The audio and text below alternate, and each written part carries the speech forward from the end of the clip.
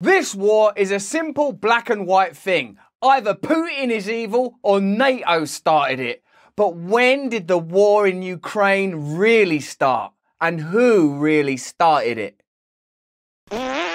Good day to you, you 5.1 million awakening wonders. Do you know that only 48% of the people that watch these videos are subscribing? So if you ain't subscribed yet, subscribe right now and come on this journey towards truth together, where we awaken individually and collectively. The reason this channel is growing so fast is because of you. And I mean, not just because you're literally subscribing, but because of the information in the comments below. You are educating us. This is a discourse, a two-way discourse, where admittedly, I do most of the talking. If you want to come and see me live, I'm all over the UK. You can come and see me in Scarborough and Sheffield in like a week. There's a couple of tickets left at each venue. You can come and see me in Bristol, Plymouth, Glasgow, Blackpool. You will love it. Come and see me. The shows are fantastic. Now, we've been talking about Ukraine for a while because, of course, the entire world is talking about Ukraine. That doesn't mean that the rest of the news has stopped. Doesn't mean that coronavirus and the legislation around it's gone away. Doesn't mean that authoritarianism isn't on the rise in countries beyond Russia. But what we really want to understand today is, how did this situation really begin? Of course, you could have what is called infinite regress. Oh, because of Stalin. Oh, because of American colonialism. Because of British imperialism. But a very important time in the escalation of this conflict was 2014, and it's that in particular we're going to talk about today, because it seems to me that when you're talking about the neo-Nazi component, American interventionism, this was a key episode in the situation we find ourselves in today. Let's have a look at it. Now, obviously what we're offering you is an alternative to mainstream media. To them, the war in Ukraine is a simple situation. Putin is evil. And then other people counter with the escalation of NATO hostility as to the culpability being on their other side of the fence. Nearly a decade on, the 2014 Revolution of Dignity, as it's known in Ukraine, remains one of the more widely misunderstood episodes of recent history. Yet understanding it is critical to understanding the ongoing standoff over Ukraine, which can largely be traced back to this polarizing event. Like today's Russia-NATO tensions, more broadly at the heart of the Maidan protests was the push by some Western governments, especially in the United States, to isolate Russia by supporting the integration of peripheral parts of the former Soviet Union into European and Atlantic institutions, and Moscow's pushback against what it saw as an encroachment on its sphere of influence. Presumably, although it was much protested against, at the time of the war in Vietnam, you wouldn't be able to say, hey, this is a proxy war. It's no one's business what goes on in Vietnam. We now know and are able to understand it was a proxy war between communists from Russia, American colonialism, and that's like completely appreciated and fully understood. At the time, even though there was a massive countercultural civil rights movement that was opposed to that war because of the draft and numerous other reasons, there still would have been a mainstream narrative that was like, we absolutely have to do this in Vietnam.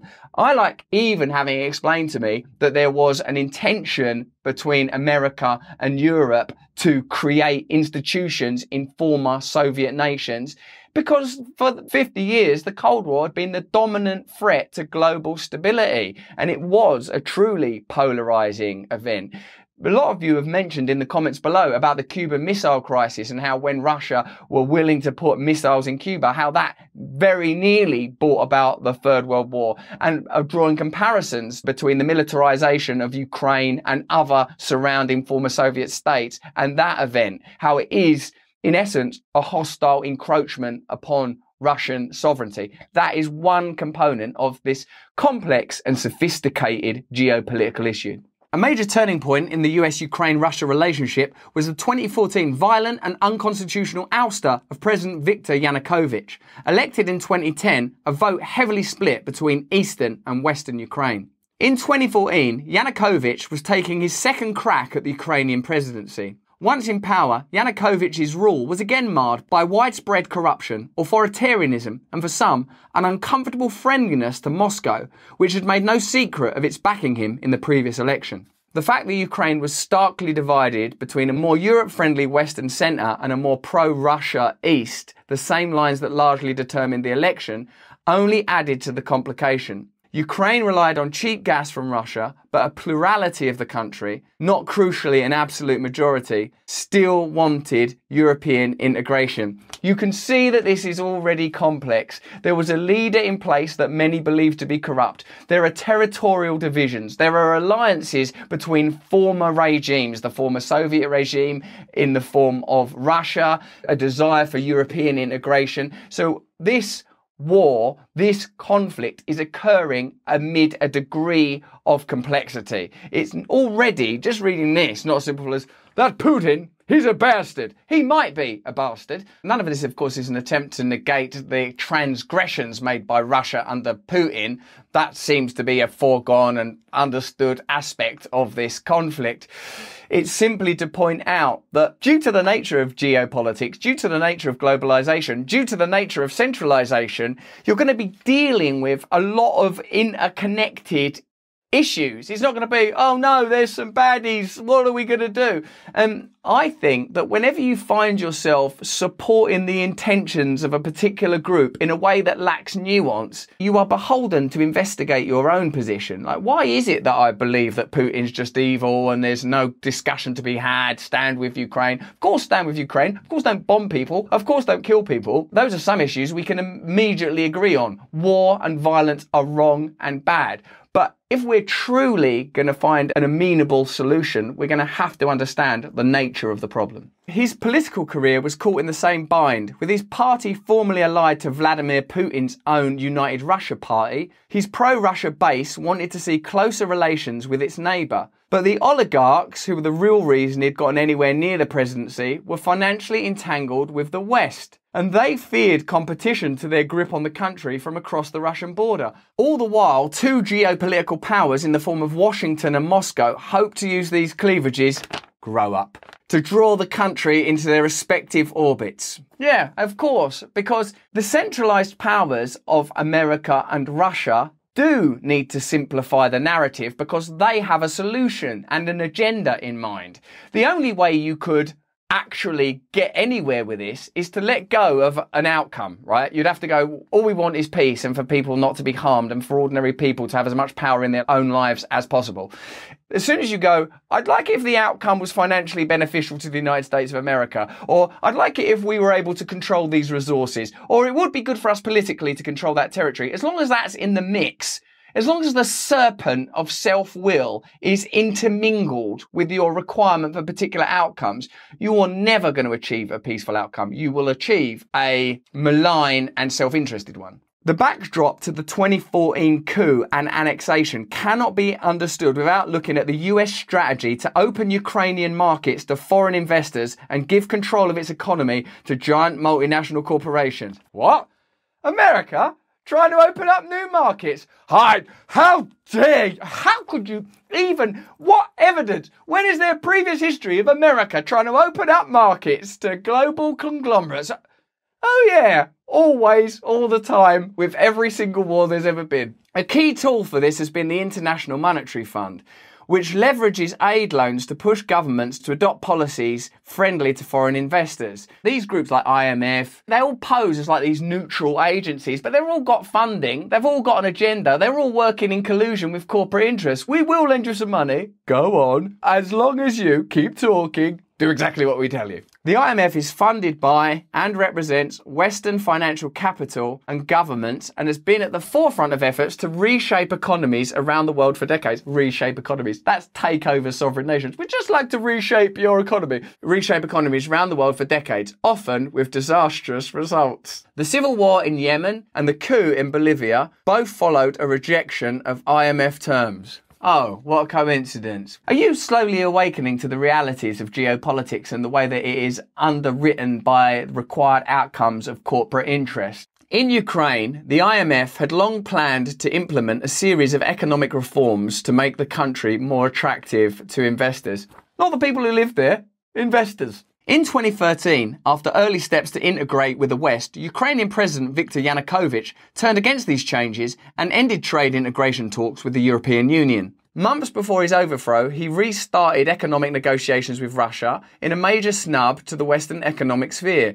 By then, the nationalist protests were heating up that would go on to topple his government. Okay, so this dude was starting to snub Western and European interests in favour of Russian interests. Whether you believe that's right or wrong, that's, up for you to determine and decide while picking through this complex information. But what it starts to make me think is the kind of sanctimony and piety of Western support of the situation in Ukraine has to be queried a little bit.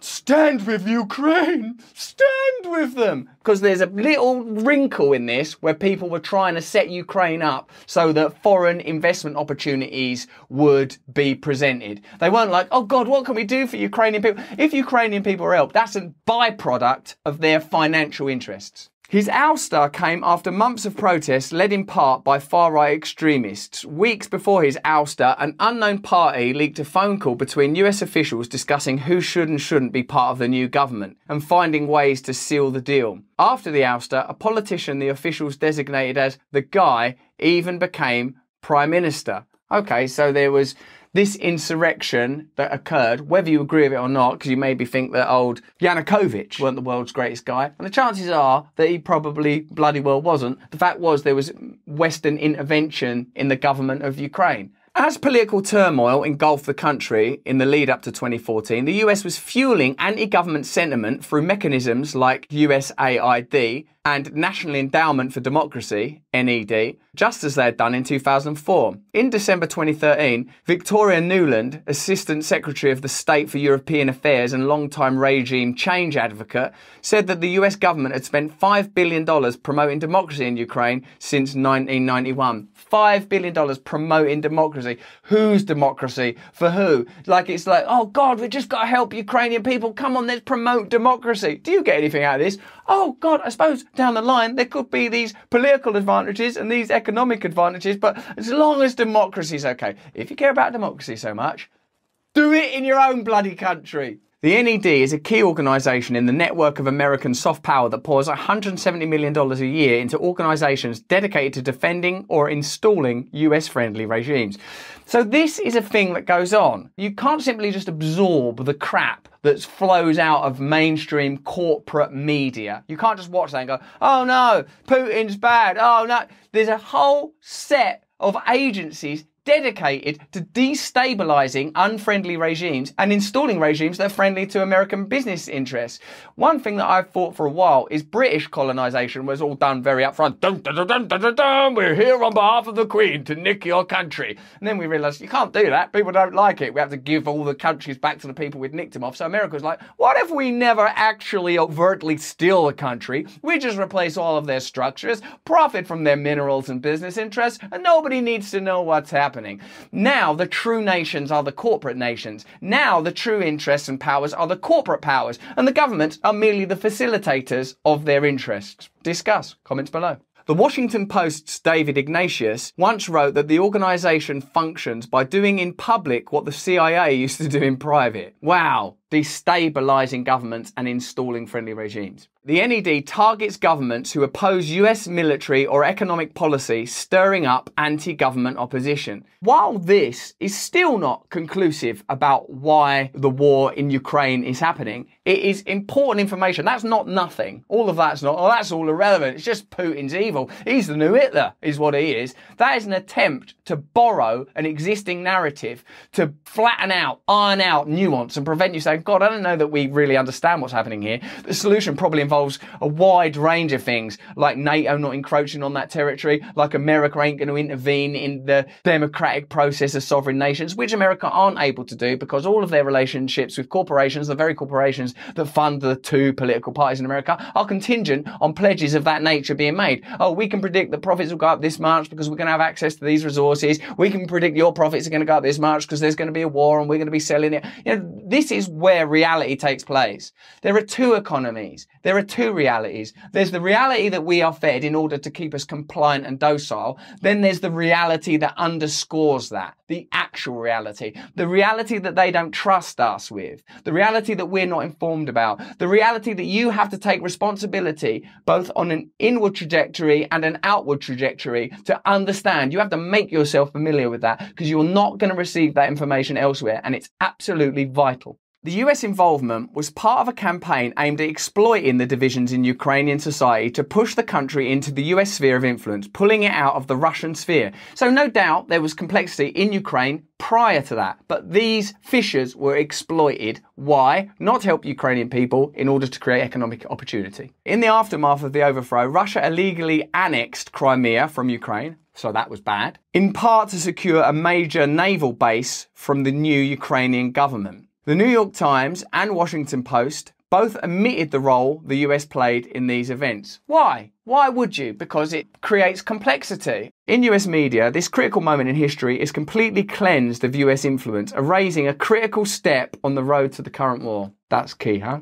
The 2014 revolution in Ukraine was an enormously complicated affair, yet for most Western observers, many of its basic, well-documented facts have been either excised to push a simplistic black and white narrative or cast as misinformation and propaganda, like the crucial role of the far right in the revolution. In truth, the Maidan Revolution remains a messy event that isn't easy to categorise, but is far from what Western audiences have been led to believe. It's a story of liberal, pro-Western protesters driven by legitimate grievances, but largely drawn from only one half of a polarised country, entering a temporary marriage of convenience with the far right to carry out an insurrection against a corrupt authoritarian president. That's a complicated plot, right? Okay, so you've got a polarised nation, you've got progressive pro-Western protesters, but they're making a marriage of convenience with far-right Nazis.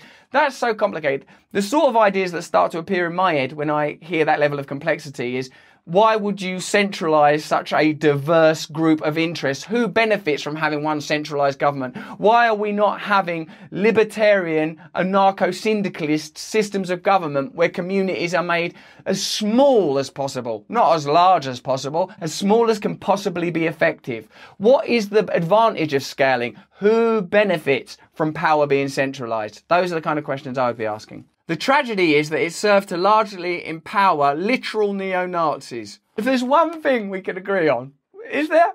That we don't want Nazis? Can we agree on that? No matter where you are on the political scale? While enacting only the goals of the Western powers that opportunistically lent their support, among which was the geopolitical equivalent of a predatory payday loan. So they offer them financial solutions based on compliance. And one could argue that the current war is in part a result of the conditions that were set out here. It's a story tragically common in post-Cold War Europe of a country maimed and torn apart when its political and social divisions were used and wrenched further apart in the tussle of great power rivalry.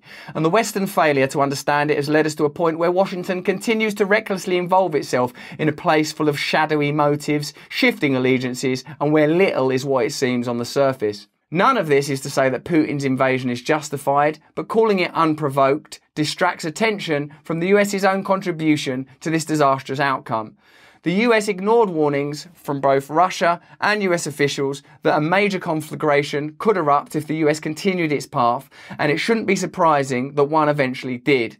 Now, as the world once again inches towards the brink of nuclear omnicide, it's more important than ever for Western audiences to understand and challenge their own government's role in dragging us all to this point. What I take from this is that we're dealing with a situation of almost unimaginable complexity, with numerous players, with shifting ideals, and no one is free from guilt in the creation of this conflagration.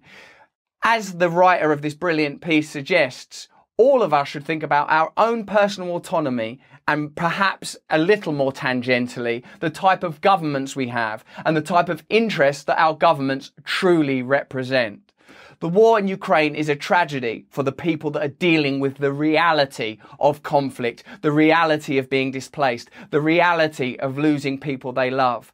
But to simplify the narrative does them a greater disservice. To say simply that Putin is an evil expansionist even though he may be, while neglecting to include vital information that the political interests and economic interests of our own governments and agencies that are set up primarily to support financial and corporate interests led us in this direction. That there are various ways that this crisis could have been averted if true democracy were allowed to flourish. In our own communities and our own lives, let us insist upon transparency. Let us insist upon democracy. And now we have a situation such as the one in Ukraine. We have to be open and clear about it and resist the attempt to marshal and shepherd us into simplistic thinking, piety, sanctimony, and further foolishness, because the people of Ukraine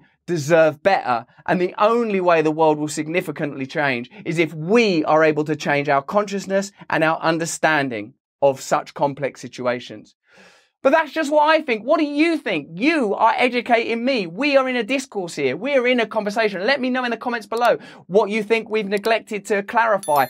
If we've made a misstep. If you like the sources that we're using, let us know below. Let me know how this makes you feel. Does this make you feel disheartened and less empowered? Or does it show you that there is a way for you to personally awaken and engage in this stuff? If you enjoyed this video, have a look at this one or this one. And come and see me live on tour. Glasgow, Bristol, Blackpool. All over the country. It's a wonderful experience. We deal with this stuff directly and I hope correctly. Sign up to the mailing list too so I can continue to communicate with you, and most importantly of all, please stay free.